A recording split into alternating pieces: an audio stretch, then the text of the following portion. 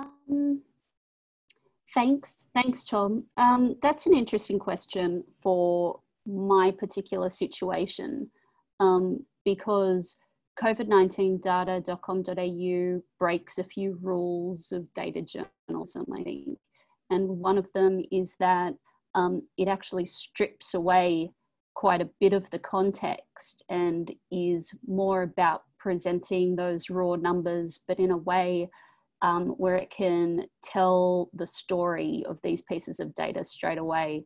I think it would be more powerful if it could then extract data points and tell stories about them. But in this particular scenario, what people really wanted was clearly the raw numbers. Look, before I start, I just wanted to acknowledge a few of my collaborators who are here, who I've seen. So I can see that Tony, one of your students, Tom, is here, and Tony's been doing some fantastic research. Carlos Montero, who was managing editor of smh.com, is here, and he's been collaborating with me. And also Anthony McCarley, who runs covidlive.com.au, and we basically message each other from 8 a.m. to about 11 p.m. every day about case numbers. So I just wanted to give a shout out to those guys before I start, because the talk I'm about to give feels a little bit solipsistic and self-indulgent, but here it is. This is the story of COVID-19 data. So let me just sort out my screen, my share screen situation, and I'll take you through it.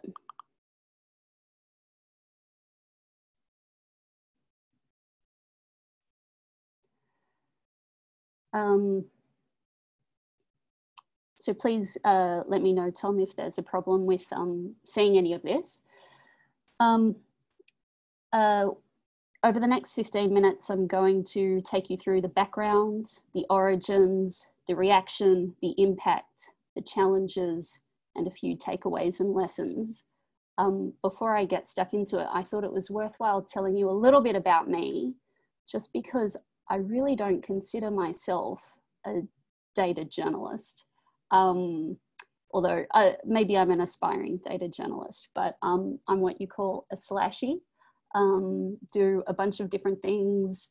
I've basically worked in digital editorial and digital journalism over the last 10 or 15 years. I'm a UTS alum as well, Tom, when Wendy Bacon was head of the journalism department. Then I went off and studied law, and it was actually working as a paralegal in class action litigation where I learned how to use a spreadsheet. And I'm a writer and author mainly, wrote a family memoir a couple of years ago for HarperCollins. And as I was traveling around the world for the last couple of years, I was really a comms consultant in digital and comms strategy. So being a slashy has its disadvantages for sure. People glaze over when they ask what you do for a living. I'm basically poor. I'm a poor person. When after the COVID-19 data site took off and I was on the drum at the end of March, Ellen Fanning introduced me as a data journalist. And I said to her in the break, Ellen, I'm not a data journalist. And she said, then what are you? And I wanted to say, I'm nothing. But look, the benefits of being a slashy, I think, are basically skill loading is one. So I'm generally familiar with digital strategy as well as the actual writing. And also, no matter what I do, I come at it with this initial question, which is what is the best way to communicate this informational message? So as a desk editor at the Herald, I would kind of obsess in as much time as I would have, which is not much, over what's the best headline, what's the best lead. When I was writing my book, you know, it's like every single chapter, if I'm doing an annual report, it's like, how do we get the message across? So I think that translates to data journalism. The best thing for people who aren't familiar with the site is just to go to the site, which is covid19data.com.au, but I've just got a few images there to give you an idea of what it's about. And that is, I try to limit the words around the charts as much as possible and just present the data in the charts themselves. So, you know, kind of the word of the moment is always is clean, but that's what it is. I try to use a lot of white space and so on. So let me take you through the origins, and I'll keep a close eye on the time. Basically, Tuesday, 3rd of March, I was on a desk editing shift at the Herald. We wanted to use a graph in a story. We wanted cumulative cases, and ideally a breakdown of the states, which is the one that you can see here on the right. Couldn't get it. Federal Department of Health had numbers, but they were at that stage up to 24 hours old. They would update the page, I think, at 6 a.m. each morning. So I volunteered to pull together the data, and I started tracking it case by case. That was when cases were in the low 40s. What happened after that was it became clear that it was too manually intensive for the Herald to continue to support it. And also part of the issue was that, you know, the only global data we had at the time was from Johns Hopkins. And my editor at the Herald said, we would rather an authoritative source, like from Johns Hopkins. And so I said, okay, well, you continue to wait for that authoritative source, and I'll continue to manually compile the data. So the following week, so basically I buried myself in my flat for a few days, and the following week on a Wix kind of site, I just threw together 4 charts, which were these 4 basic ones: state by state breakdown, cumulative count. Now, in the top left, you can see that we've flattened the curve, but at that stage it was just exponentially climbing, and that's what really caught people's eye. And then in the bottom right, I've got travel related transmissions over time. So what was happening was,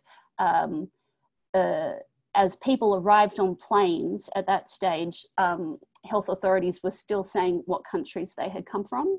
And that was being released in press conferences and PDFs in press releases. And I was tracking that case by case. And then I was able to sort it case by case. And so those were the 2 charts that took off on Twitter, the ones that showed how quickly our cases were climbing all of a sudden. And the one that showed that arrivals from the USA had eclipsed those from China. So I tweeted it all to about 500 Twitter followers on Friday the 13th. And it kind of went viral over the weekend. And on the Sunday the 15th, 115,000 users visited the website. And in that first week, it was 400,000 users. And I was amazed that Wix could handle it. And before that, I had talked some shit about Wix, and I will never do that again. I just put a few infograms on Wix, and that could handle that amount of traffic in those few days. So that was pretty awesome. And then, yeah, it was really well received. And you can see I've got a few kind of patting myself on the back here. I wouldn't usually blow my trumpet so much, but you know, Norman Swan, Quentin Dempster, and so on endorsed it. And all of that helped to build credibility as well, because this was just some random independent site with the .com.au, and the Herald started embedding them as well. So the fact that it was always correct, people were verifying my figures against health department figures, and that there was mainstream endorsement helped to build the profile. So the impact today is, to date, the website has had 1.2 million users, 1.15 million of them in Australia, more than 8 million page views. It shows up in Google 4,000 times. The data has been cited by Doherty Institute, Grattan Institute, and whatnot. And part of the point of it is that each of those infograms has inbuilt virality, right? So you can share them individually, and the idea is for them to be embedded individually. So for instance, Crikey and the Mandarin have just had them embedded in their own page. So the infograms in total have been viewed more than 50 million times. Unfortunately, my analytics are kind of screwed up because of a change I made in infogram. But overall, those infograms have been viewed more than 50 million times in the last 2.5 months.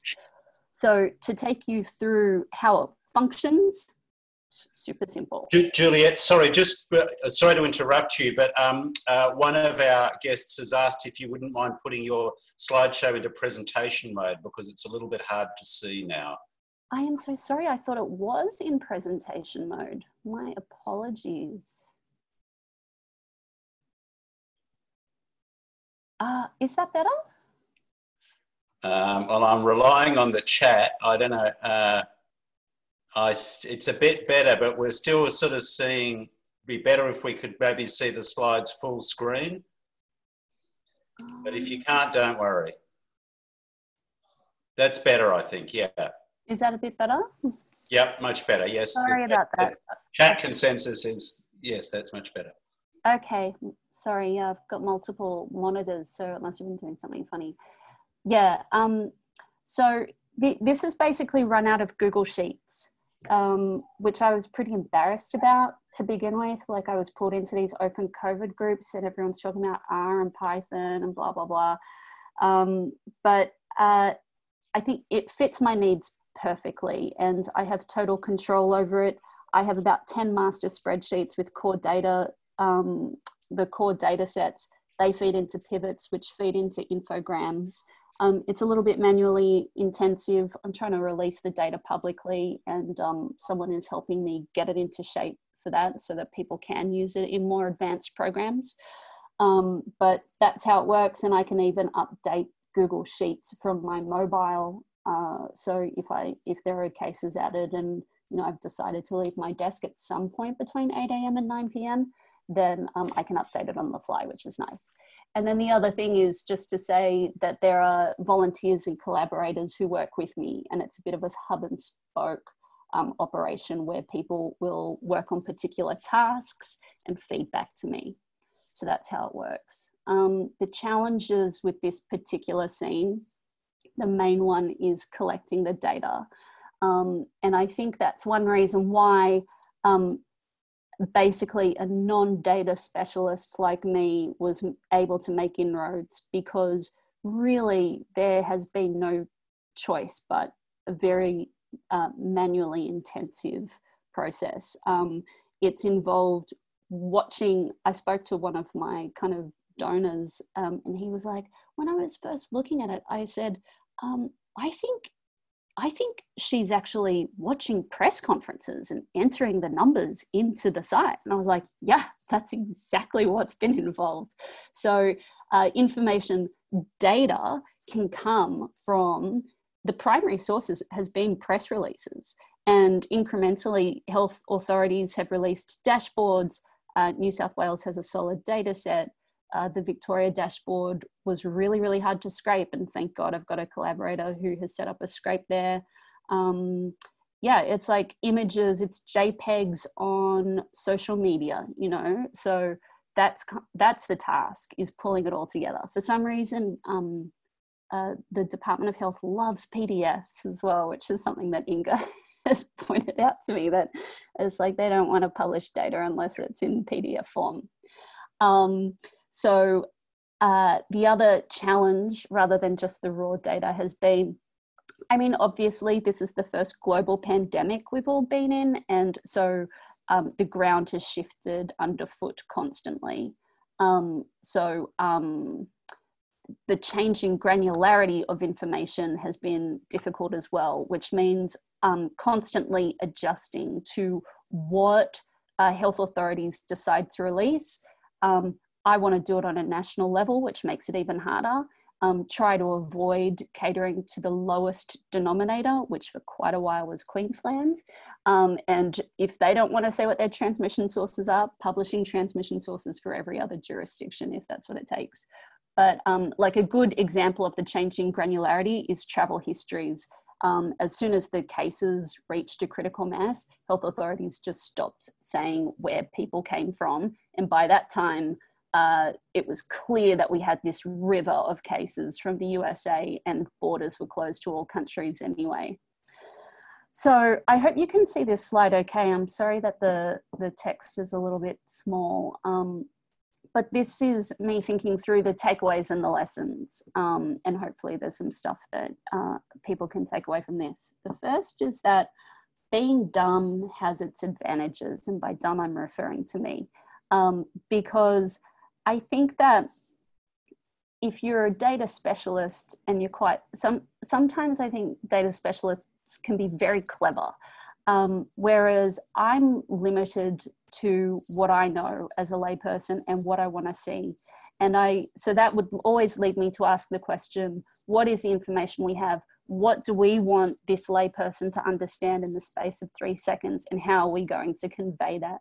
So it is a user-centered approach, and it's like a user-centered, product-driven approach to data journalism. There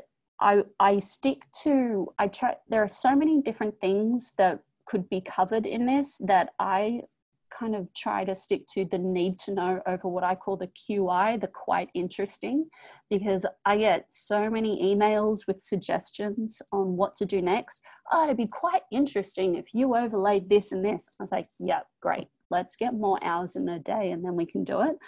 But a good guiding principle is to stick to what is the most urgent thing to know today. I've also found that in terms of choosing what sort of chart to use, I think I've got a little bit down there, but yeah, the last point is don't just do different looking charts just for the sake of it. You know how sometimes you think, oh, I've already got a couple of line charts, maybe now I need a bubble chart.